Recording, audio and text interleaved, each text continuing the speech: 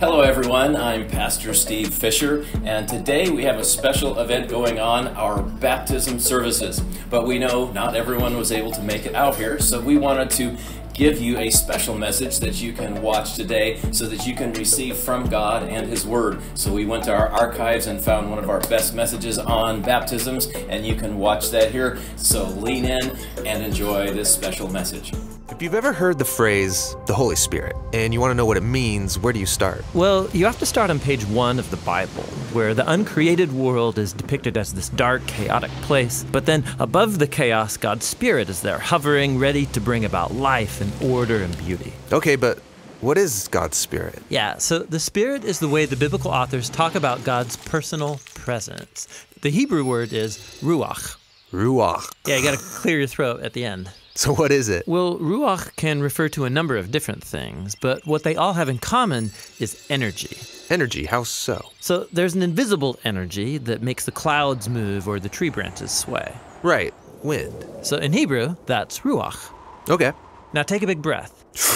So you feel that inside you. Yeah, the air? Well, specifically the energy, right? The vitality in your body that you get from breathing deeply, that too is ruach. And this is the same word used in the Bible to describe God's personal presence. Just like wind and breath are invisible, God's Spirit is invisible. Wind is powerful, and so God's Spirit is powerful. And just as breath keeps us alive, so God's Spirit sustains all of life. Yeah, ruach. Now, as we continue on in the story of the Bible, we see God's Ruach giving special empowerment to people for specific tasks. The first person in the Bible this happens to is Joseph. God's Spirit enables him to understand and interpret dreams. And then it happens to this guy named Bezalel, and he's an artist. God's Spirit empowers him with wisdom and skills. He's given creative genius to make beautiful things in the tabernacle. And we also see God's Ruach empower a group of people called the prophets. They're able to see what's happening in history from God's point of view. That's exactly right. And here's the problem as the prophets saw it. While God's Ruach had created a really good world, humans have given in to evil. They've unleashed chaos into it through their injustice. A new type of disorder. Yes, and the prophet said the Spirit would come, just like in Genesis 1, but now to transform the human heart, to empower people to truly love God and others. How will this new act of God's Spirit happen? Well, centuries pass, and we are introduced to Jesus. And at the beginning of his mission, there's this beautiful scene where Jesus is being baptized in the waters of the Jordan River. Yeah, the sky opens up and God's Spirit comes and rests on him like a bird. This story is saying that God's Spirit is empowering Jesus to begin the new creation. And we see this happening when he heals people or forgives their sins. He's creating life where there once was death. Now, Israel's religious leaders oppose Jesus, and they eventually have him killed. But even here, God's Spirit is at work. The earliest disciples of Jesus, who saw him alive from the dead, said it was God's energizing Spirit that raised Jesus. This is the beginning of new creation. Yes, and it's still going.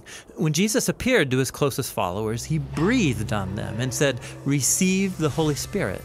And soon after that, the Spirit powerfully comes on all of his disciples. So that they can become a part of this new creation and share the good news and learn how to live by the energy and influence of God's Spirit. And so, today, the Spirit is still hovering in dark places. Yes, pointing people to Jesus, transforming and empowering them so they can love God and others. And the Christian hope is that the Spirit is going to finish the job.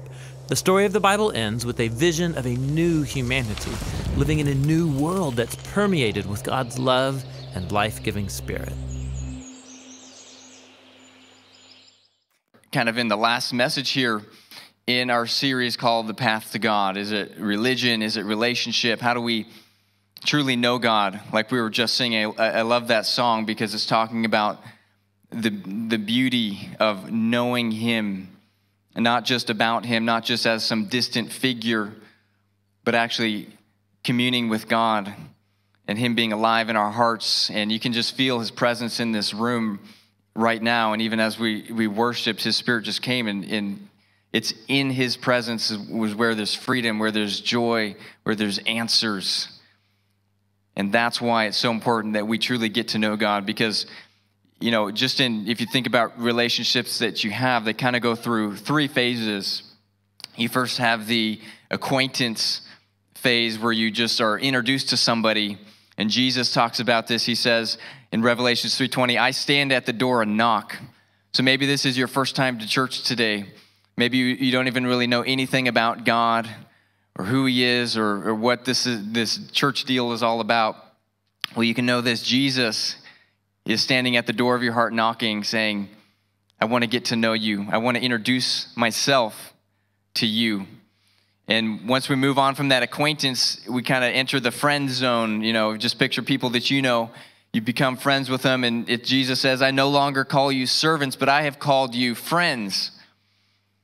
So this is showing a progression to our relationship with God. And you may have moved into this friend zone with God. You like God, but you don't always have time just to hang out with God or worship or praise or go to church. But there's more. There's another step. When you truly get to know somebody, you move into family. Even people that aren't blood related, people you just connect with so much, you start to call them family. And Jesus says, or it says in the Bible that God disciplines us. He says, my son, do not despise the Lord's discipline or resent his rebuke, because the Lord disciplines those he loves as a father, the son he delights in. And so this may be some of you where you've given your heart to Jesus and are getting closer to him, and to the point where God loves you so much as his own son and daughter, he's willing to even discipline us to help us get on the right path that will bring us the most success in our life. And so our goal today is to help each one of us take one more step closer in our relationship with God. And I just want to start this message off with this bit of information, bit of revelation, and that's that God loves you so much. That is the greatest revelation I believe that you can ever receive, is just a fraction of the understanding of how much God really loves you. It changes everything when that's revealed, not to your mind, but into your heart. And that's the foundation of everything that we're talking about, is this burning love that God has so much that he sent his son Jesus to die for us while we were still sinners, so that we can call on his name and be saved. So we're going to start with a little story. And this story was from my life about 15 years ago in America. We were living in Hong Kong at the time, but we would travel back to America about once a year. And so this one trip, we were in Florida, and I was with my brother and my dad, and we wanted to go fishing. And there was a lake near where we were staying in Florida, lots of lakes there. And so a friend of ours let us use their boat. We got up early in the morning, took the boat to the dock, put the boat into the water, and threw all our fishing gear and all that into the boat to go catch some bass. And bass tastes really good, and so we got up bright and early to do that. So we started to set off from the shore and got about, 50 meters off from shore. And so far, everything's going great. And I still remember this. My dad, he kind of looked back. He was driving the boat. He kind of looked back and then looked back at me and my brother, and he said, boys, where's the motor? It was like, what, the motor? So we looked back, and the motor is gone. It literally fell off the boat while we were driving. We didn't even hear it happen. I don't know how we didn't even know. So we looked about 5 meters out, and we could see bubbles bubbling up from the bottom of the lake. It's just like a cartoon or something when you picture that. And so we're like, oh my goodness, this motor is gone. So my brother, he's a little more like fast, and he just kind of does some stuff and then thinks later sometimes. He just jumped in with his fully clothed, everything, just jumped in the water. And me, using my meticulous mind, I took my shirt off first and then my shoes and socks. So I just jumped in with my shorts on because I knew, that'd be a little bit better. So the thing is, the day before, we kind of checked this lake out, and we saw alligators swimming around this lake, which are very notorious in Florida.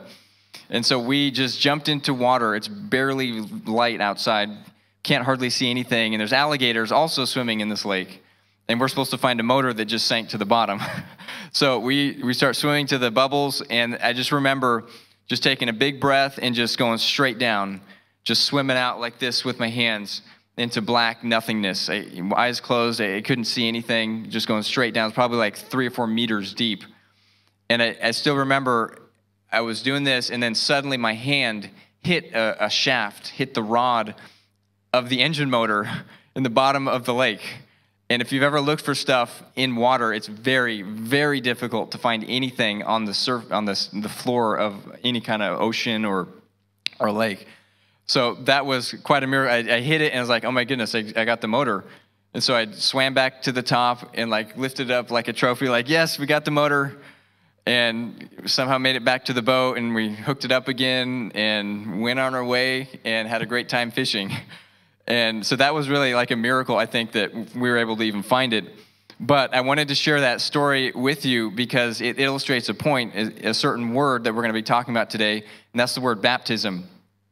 So when I jumped in the water, I was, you could say, baptized or immersed into water. And so this word, baptized, is actually often misunderstood because people, when they hear that word, they tend to think immediately some kind of religious term. But actually, baptize simply means to immerse. And it's really a common day, everyday word that represents a spiritual reality. And so baptize is from the Greek word baptizo, which means to immerse, submerge, or saturate, which when we jumped in the water, that instantly happened to us. And in Jesus' day, everybody knew what this meant. Everybody knew what baptized meant because it was common practice for them to take fabrics and baptize them into a dye, like a colored dye, and pull them out, and they'd be a different color to make their beautiful clothing or whatever. Baptizing it, that was the word they used. We're going to baptize this fabric. So everybody knew what that concept was behind that word. Something goes in one way and comes out a different way. So there are 3 different baptisms actually talked about in the New Testament, specifically relating to the life of a born-again believer. And actually there's a number of baptisms in the Bible that are referred to, but there's 3 primary ones that directly connect to our relationship with God. And so that's what we're going to hit today. And this is kind of like a fundamentals message. It's one of those messages that you need to understand.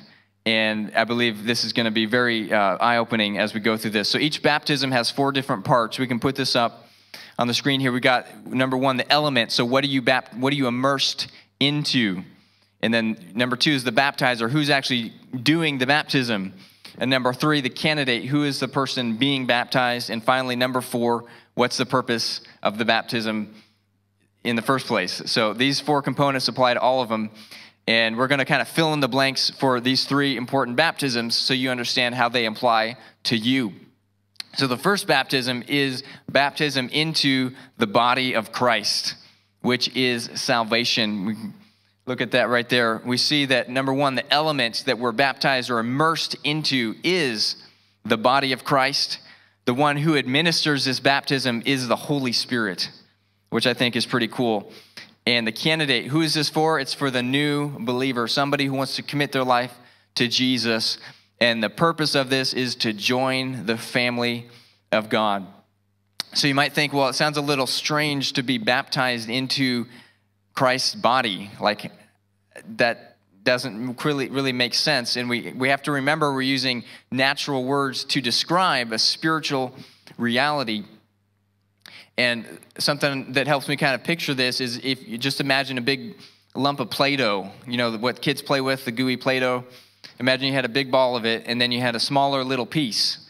If you took that little piece and pressed it into the bigger piece, or you could say immersed it or baptized it into that bigger piece, suddenly the small piece has become part of the bigger piece. And that's what's happening when we are immersed into the body of Christ. We are given a new identity. Our old identity is gone, and Jesus is saying you have a new identity in Christ. Because it says in 1 Corinthians chapter 12, verse 13, for we, so that's who's qualified, it's we, are all baptized by who? By one Spirit, so as to form one body. And that's the body of Christ. Whether Jews or Gentiles, slave or free, that just means it's for everybody. There's nobody that God doesn't want to be a part of his family, and we're all given one Spirit to drink.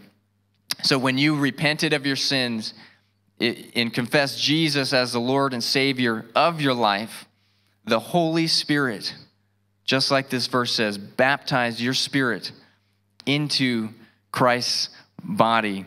And the Bible even describes this as being like you took part in the crucifixion with Jesus. You died with him and were buried with him and rose together and raised to a new life. In Colossians chapter 2, verse 12, it says, having been buried with him in what? In baptism, in which you were also raised with him through your faith in the working of God, who raised you from the dead.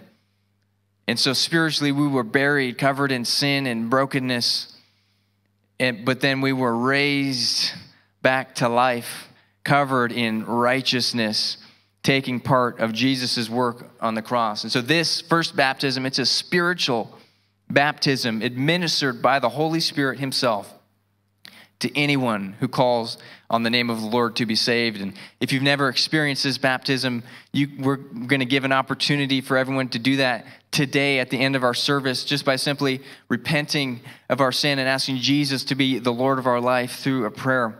And this will give the Holy Spirit permission to do that work on the inside.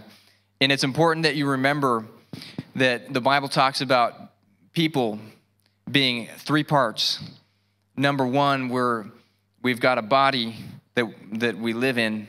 Number two, we have a mind or a soul that we function with. But number three, most importantly, we're a spirit. And on the inside is our spirit man. And the Bible even talks about it's like the real man. The real you is the spirit on the inside. And that is what is baptized into the body of Christ through the wonderful work of salvation. So next we have the baptism of water, where your body is actually submerged in water, kind of like when I jumped into the lake. And this is the one that I think most people are most familiar with.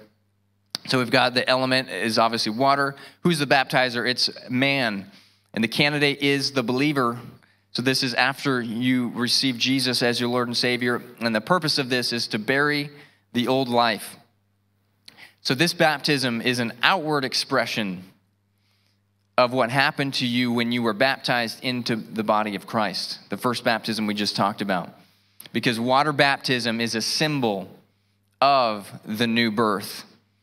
And this baptism done by man, done in water, it does not save you. And I think some people get confused about this. They think, well, I'm not really a born-again believer.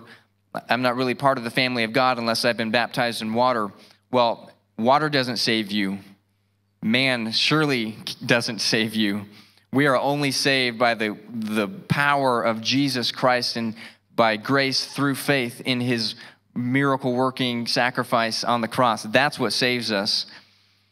But this baptism of water is an action that every believer should take as a sign to themselves and to those around them that is just simply saying, my old life, it's gone, and my new life is here in Christ. In 2 Corinthians chapter 5, verse 17, it says, therefore, if anyone is in Christ, the new creation has come, and the old is gone. The new is here. And you don't have to wait to receive this water baptism after receiving Jesus into your heart. And that's a common one that we hear a lot of, is people saying, well, I'm just going to wait till I kind of feel ready, or till I understand more about the Bible, or till my family approves, and all these different reasons. But when we look into the scripture, we see over and over again people being baptized immediately after they received Jesus. And so there's a story where Paul and Silas, they were preaching the gospel in a city, and the religious leaders of that city did not like what they were doing, so they beat them, put them in prison, and they were shackled with chains on their ankles and feet. But in the middle of the night, they were praising and worshiping God, and God moved in and shook the building where they were, and the shackles came off, the prisoners were free. And the jailer, who was responsible for everyone in that place, saw what happened and thought everybody escaped, and so he was about to kill himself. And then Paul and Silas came over and said, no, we're all still here. Don't kill yourself. And they started to preach the gospel to him at like midnight while they were still beaten and bruised, but they're ministering to this guy. And so we'll pick it up right there in Acts chapter 16, verse 31. They replied, "Believe in the Lord Jesus, and you will be saved, you and your household." Then they spoke the word of the Lord to him and to the others in his house. And at that hour of the night, the jailer took them and washed their wounds. And then immediately, here we go right here, immediately he and all his household were baptized. So you can kind of see a progression in this verse. It starts out at the beginning saying, number one, believe in the Lord Jesus and you will be saved. That's the first baptism into the body of Christ. But then at the end of this section, it says, then immediately he and his family, they were all baptized in water. Another example from Scripture is when Paul, he encountered Jesus on the road to a city named Damascus, and he became a believer through this miraculous encounter. And a few days later, a prophet named Ananias came to see him because he was actually blind from this encounter from the light of Jesus. And so the prophet prayed for him. His eyes were healed and opened. And then the prophet said this to Paul in Acts chapter 22, verse 16. He said, "What are you waiting for? Get up, be baptized, wash your sins away, trusting him to save you." And so this prophet Ananias was kind of like, "Hey, what, you mean you're not baptized yet? Come on, this is your next step. Let's go do it right now." And he was baptized. And then finally, one more example, in the evangelist named Philip. This was all after Jesus had ascended into heaven, but Philip was led by the Spirit to a eunuch from Ethiopia. And this eunuch had questions about God. In the Bible, it says he was riding in his chariot, and suddenly, like, Philip appeared right there miraculously. And in Acts chapter 8, verse 35, it says, then Philip began with the very passage of Scripture that the eunuch was reading and told him the good news about Jesus. And they traveled along the road. They came to some water, and the eunuch said, "Look, here is water. What can stand in the way of me being baptized?" And then verse 37, then Philip said, what's the first criteria? "If you believe with all your heart, you may." And he answered, "I believe that Jesus Christ is the Son of God." And so he commanded the chariot to stand still, and both Philip and the eunuch went down into the water, and he baptized him. So we can see this so clearly. Believe in the Lord Jesus and be baptized in water, because this is an important step in your relationship with God.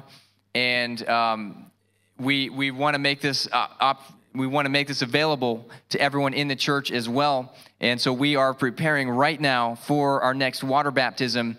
We don't know the date yet. We were communicating with the school and the pool people down there, but for some reason this time they said we can't use the pool again for a baptism. So we had it all ready on Friday, and like got the news, like, oh man, that's not going to work. So we're right now we're actively looking on where we can do this. So if you've not yet been baptized in water, this is your next step, and you can find out in the information on the website or in the Next Steps Center back there. But I couldn't resist of also showing this video of this little cute boy who is getting baptized for the first time. Go ahead and run that. This morning, who have accepted Christ as his Savior and as his Lord, and he will demonstrate his faith in the Lord Jesus Christ by willingly being baptized this morning. He's been waiting on this day a long time. And so, Jordan, upon the profession of your faith in the Lord Jesus Christ, I now baptize you in the name of the Father, and of the Son, and of the Holy Spirit.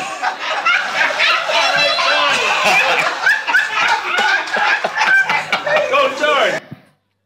right, so that's what baptism is like, except normally the pastor dunks you down, but that kid was so excited, he could not wait. And he did it himself, but yeah, that's awesome. So the third baptism, remember we talked about 3 of them, that's essential to growing your relationship with God, is the baptism in the Holy Spirit. We'll go ahead and look at this. The element that we're baptized into or immersed into is the Holy Spirit. And this time, the baptizer, the one who's administrating this, is Jesus himself. And the candidate, again, is for the new believer.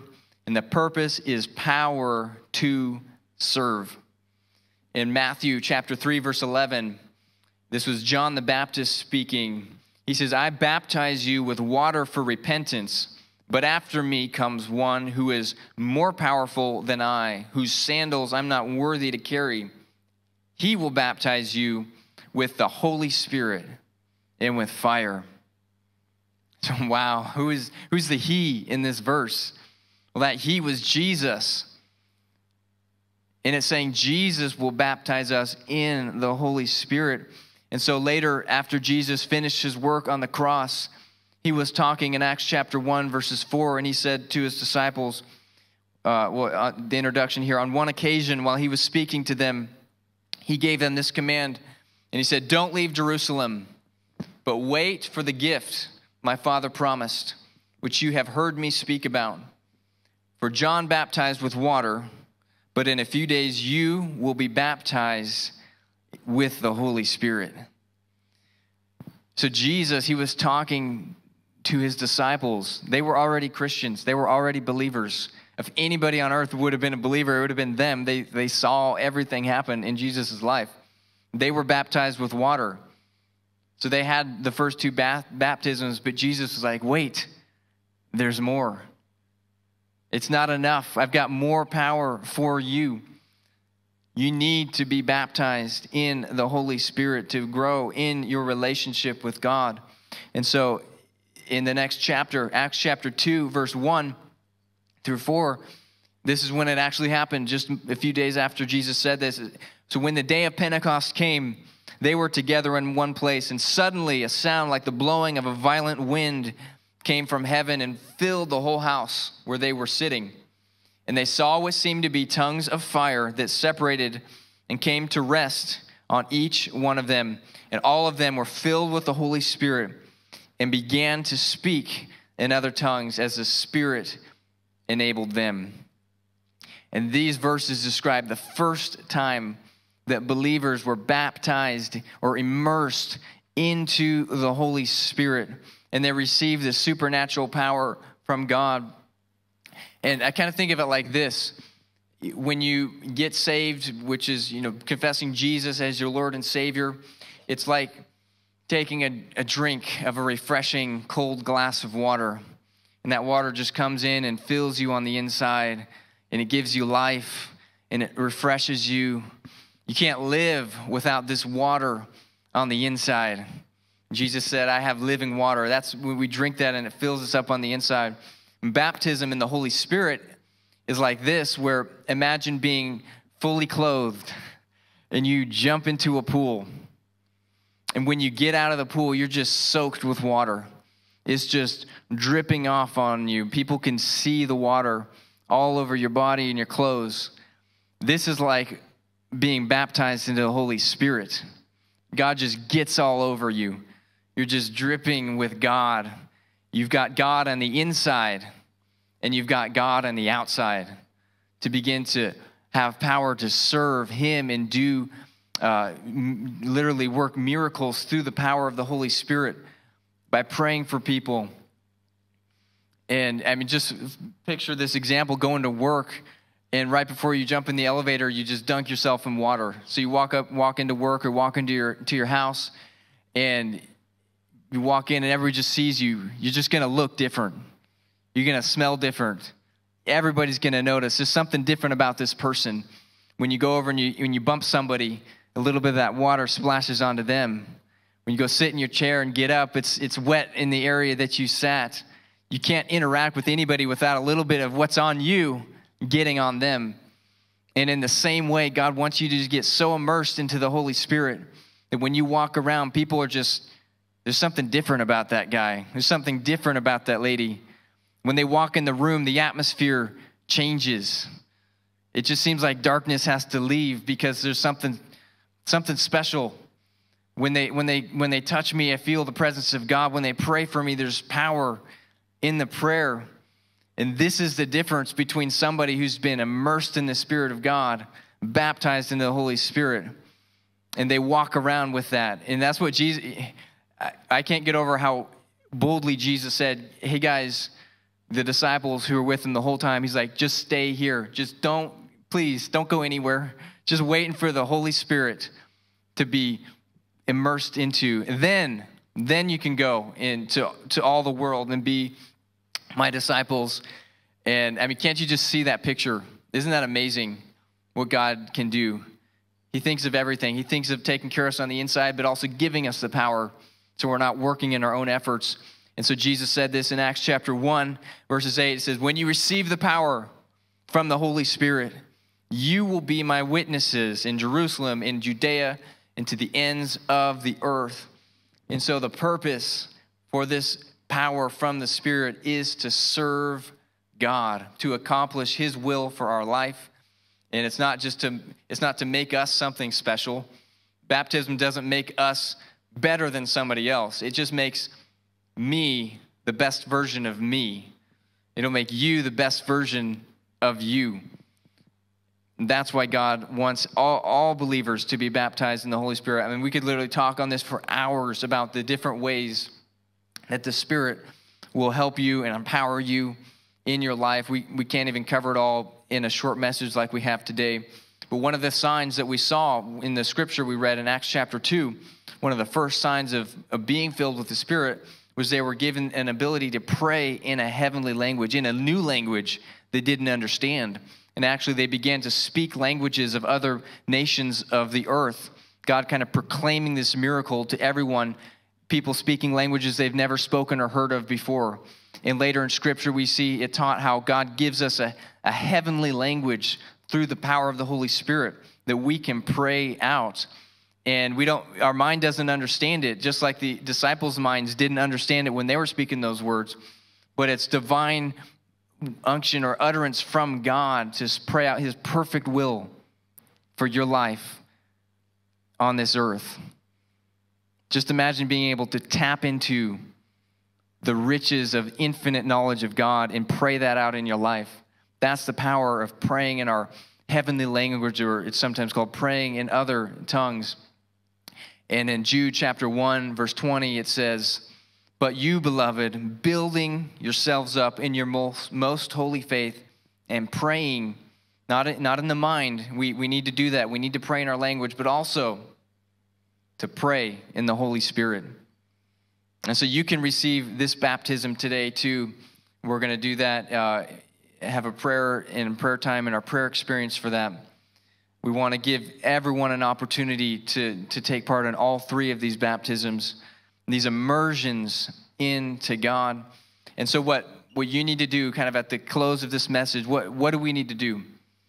We need to examine our life and see which of these we haven't done yet and just simply take the next step and do it and see how powerful, see how amazing God is when we take a step of faith closer to him. So baptism or immersion into the body of Christ, that's the first step, which is salvation. Baptism of water, which is our outward declaration of something amazing that happened on the inside. And then baptism in the Holy Spirit, which God fills you with power. And right now we're going to give an invitation for that first one to receive Jesus as our Lord and Savior. And there may be someone here today, or there may be someone watching online who's never taken this step. Well, today is your day, and we can do it together. I'd just like everyone right now to bow your heads and to close your eyes, and we'll just create an atmosphere of reverence for God right now. And I'm going to pray a simple prayer, because in the Bible it says, anyone who calls on the name of the Lord will be saved. And that includes you. And so as I pray this prayer, please just repeat it after me. And I'd like to ask everybody here, just let's all pray this together so no one is praying alone. Dear Lord Jesus, I know that I am a sinner and that I am lost. Right now, I ask you to forgive me of my sin. I believe you died for me and that God raised you from the dead. Right now, I turn from my old life, and I ask you to be my Lord and Savior. Thank you for saving me and making me a part of your family. Amen. Well, amen. We just want to welcome anyone who may have prayed that for the first time. Let's just put our hands together and just celebrate that there are those who have prayed to accept Jesus today. And the Holy Spirit is doing his work on the inside. That's just so powerful. And so we're going to go into the next section of our service where we can just really respond to what God has spoken to us today through the Word. So I just encourage you just to keep pressing into what's happening and just invite my wife Janice to lead us. Thank you. Thank you. The Holy Spirit is God's power given to the church to live supernaturally and go beyond our natural understanding. And as Pastor Naiah just shared, one of the first signs of being filled is you'll be given the ability to pray in the heavenly language. So when you pray in your heavenly language, you don't understand what is being said, but God does. You produce the sound, but He who provides the words and articulation. And this is just an act of pure faith that He will step in, God will step in when you begin to speak. I love to pray with our kids every day. When we drive our kids to school, always pray in the Spirit. Naiah, they really like praying in the Spirit, and they literally would not care what people think. Every time we would start off worshiping, and then they would start praying with a really funny sound. They would go on like goose, goose, geese, geese, goose, goose, geese, geese. I think it's just so funny every time when I think of it. They don't care. They just want it so bad, and they knew as long as they open their mouth, the Holy Spirit will just give them words. So when you speak in English, your brain gives you the words, but when you speak in tongues, your spirit will give you the word. And a couple days ago, as I was driving, after I dropped the kids off, I felt very, very burdensome and just there's such heaviness in my spirit, and I could sense my spiritual battery is running low because I feel so drained, and I felt like there's so many areas that I need to pray for, and I don't know where to start with. And I just start praying in the Spirit, and the burden and the weariness inside of me were instantly lifted because I knew on the inside, I just have that peace on the inside, knowing what it needs to be prayed for, what's prayed on. So today we're going to pray together. We also want to give those who are not baptized with the Holy Spirit an opportunity to receive it, this very, very precious gift. And after that, we're going to pray on the prayer point. The prayer point will be on the screen. And we really encourage you, those who know how to pray in the Spirit, open your mouth to support those that who has not received the gift yet. Let's all stand. Yes, God. And the prayer will be on the screen. Let's all open our mouth to receive it. Dear Heavenly Father, Jesus promised the Holy Spirit to all who believe in Him. I believe and I ask you, Jesus, to baptize me in the Holy Spirit right now. Yes. I believe you hear me when I pray. And are feeling me right now, I submit myself to the love and guidance of the Holy Spirit. And I will pray in the heavenly language He gives me. Thank you, Jesus, for this wonderful gift. Amen. And We can continue to pray. You guys can continue to pray in the Spirit, and we're going to pray on the prayer point. Holy Spirit, we also ask you to continue to fill us up daily. We need your presence in our lives, guiding, directing, comforting, and counseling us. Give us a fresh revelation from your word today and every day. Give us a holy fear of the Lord. Help us to be in awe of who God is and what God does. Holy Spirit works in us, teach us, and transform us. Help us to live aware, to choose wisely, to stay close to you and anchor in your truth. Empower us with your spiritual gift to strengthen the church and to help bring the reality of the kingdom of heaven on earth. That we will be light and love in the world that so desperately needs your hope. Draw many to know you as Savior and the Lord. In Jesus' name we pray. Amen. We're going to worship in the next couple moments. In the arms of the Father, there is love like no other. He who formed all things offers love to me. Where you go, we will follow. Through the dark, through the narrow, and in all we do, we are bound to you. I wanna be close to you. I wanna be close to you. There's nothing in this world that compares to all you are. We are found in your presence, seeking you in your fullness. Give us eyes to see. You are all we need. I wanna be close to you. I wanna be close to you.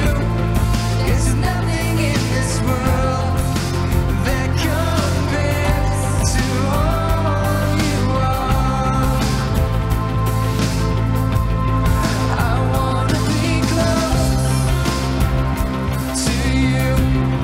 I wanna be close to you. There's nothing in this world that compares to all you are. My sole devotion, my only focus, to worship you. Come on, sing it out. My life surrender, my heart abandon for more of you. My sole devotion, my only focus, to worship you. My life surrender, my heart abandon for more of you. Sing that one. My sole devotion, my only focus, to worship you. My life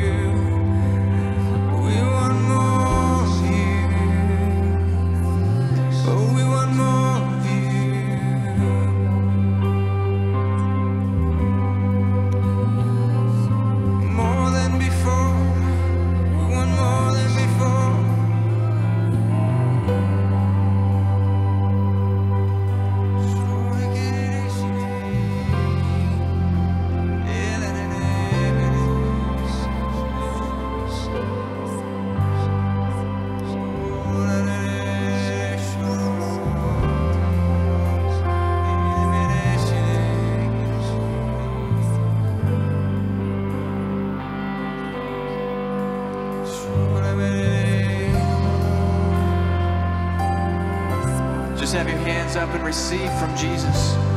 He's just pouring out His Holy Spirit.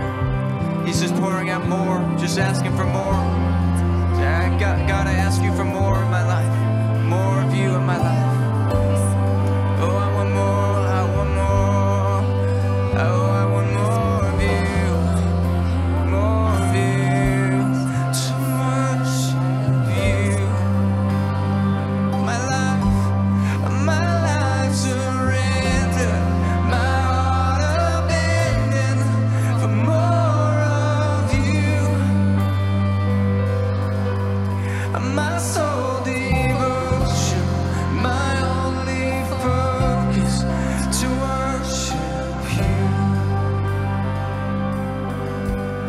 My life surrender, my heart abandoned for more of you.